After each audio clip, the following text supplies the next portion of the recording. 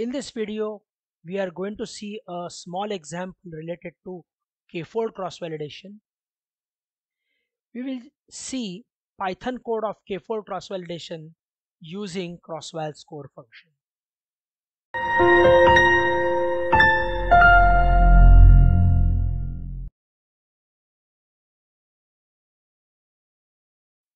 Hello. In this video, we are going to see k-fold cross-validation and scikit-learn option for cross-validation.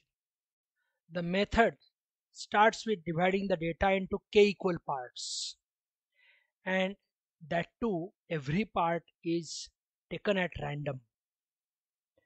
Let's see an example of some 5-fold cross-validation where we divide a data into 5 equal parts: fold A, fold B, fold C, fold D, say suppose, and fold E. Now say for instance that if the whole data contains some 1000 observations, then the 5 equal folds will be containing equal observations. That means 200 each. Now for these equal parts, we are going to form trend test datasets, or we can say trend test partitions. Hence, with this consideration, we go on forming the training and test partitions. Say for example, we can form a partition for trend set as ABCD, means the data with observations from fold A, fold B, fold C, fold D as a training set, and E we keep as the test set. Similarly, we can repeat for other partitions. Now, considering A, B, C, D as a training set and E as the testing partition, we can build a model on this training dataset partition and predict and test on the test dataset partition to calculate any evaluation metric. Say it may be ROC, AUC. For classification models, for regression models, it can be mean squared error or R-square score. Let's term this as something like small a1. The same exercise can be repeated by taking A, B, D, E as the training partition and C as the testing partition, thereby calculating evaluation metric. Say let us denote it by A2. Similarly, we can repeat this exercise for other partitions. So here you will notice that turn by turn, every fold is getting an opportunity to take part in the training process as well as in the testing process.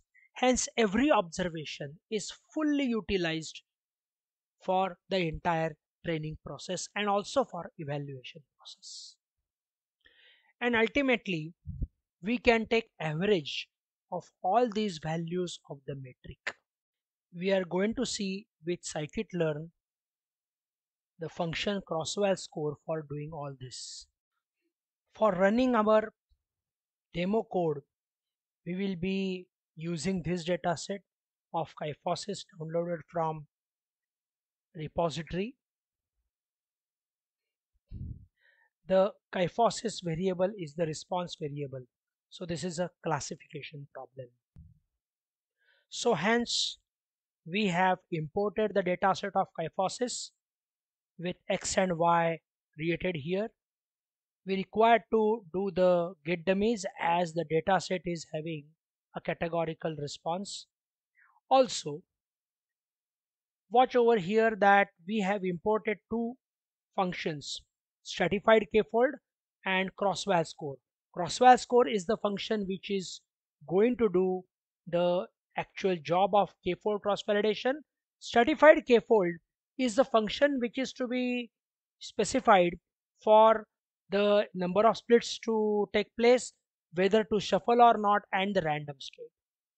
Stratified k-fold is to be used when our problem is of classification. When our problem is of regression, we should be using simply k-fold function. So hence, let's then run the code.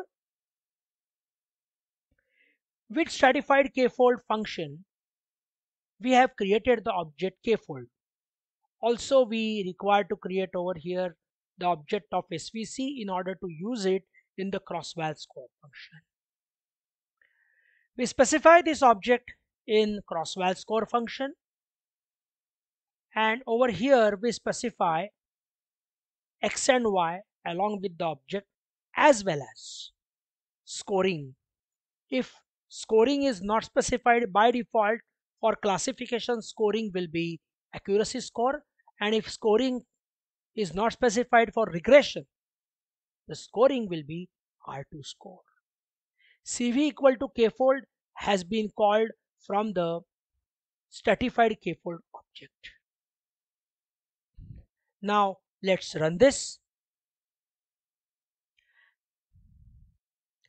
After running this, you will find that the cross-val score has resulted in 5 values. Now what are these 5 values? These 5 values are the evaluation metric values for every fold combination. So for first fold combination A1, second fold combination A2, A3, A4, A5 respectively. Similarly, this is 0.82 is for first fold combination, 0.79 is for second fold combination, 84 for third, etc. So we have 5 values, and as I had said, we take the average of these. So let's take average of these. Dot mean will give me the ultimate score. Also watch in this particular cross-val score function that I have given verbose equal to 3, so that when the validation or the fitting or evaluation actually is taking place, we will be able to check its progress. That's why the verbose equal to 3 has been given. You can opt for not giving that if you don't want to see the trace of your output.